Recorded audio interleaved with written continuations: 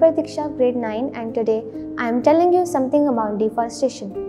Deforestation occurs when lots of trees are cut inside the forest for the human dwelling.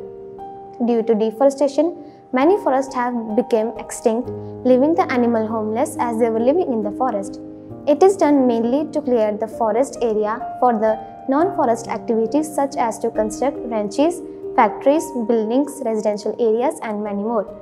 When number of people increase, then there is a need to clear the forest areas in order to provide them home.